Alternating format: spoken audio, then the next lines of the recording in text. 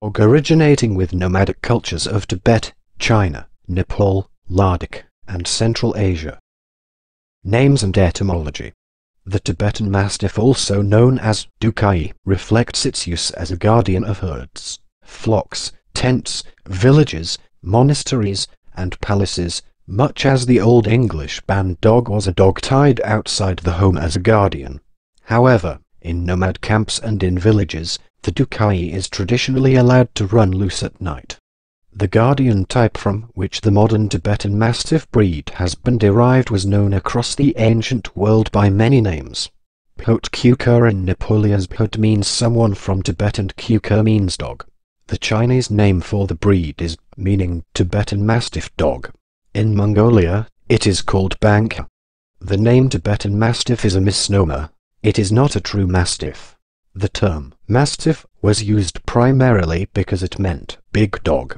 Early Western visitors to Tibet misnamed several of its breeds. The Tibetan Terrier is not a terrier and the Tibetan Spaniel is not a spaniel. A better name for the dog would be Tibetan Mountain Dog, or, to encompass the landrace breed throughout its range, Himalayan Mountain Dog. Description: appearance.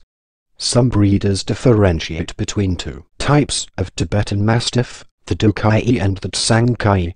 The Tsangkai is also referred to as the monastery type, described as generally taller, heavier, and more heavily boned, with more facial wrinkling and hair, and the Dukai or nomad type.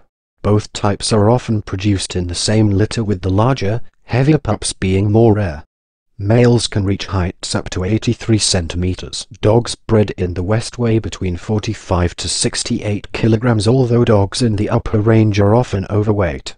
The enormous dogs being produced in some Western and some Chinese kennels would have cost too much to keep fed to have been useful to nomads, and their questionable structure would have made them less useful as livestock or property guardians.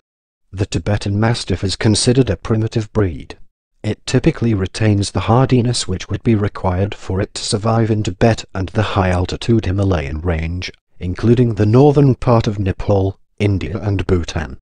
Instinctive behaviors including canine pack behavior contributed to the survival of the breed in harsh environments.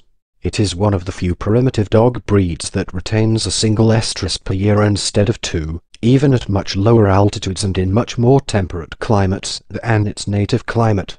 This characteristic is also found in wild canids such as the wolf,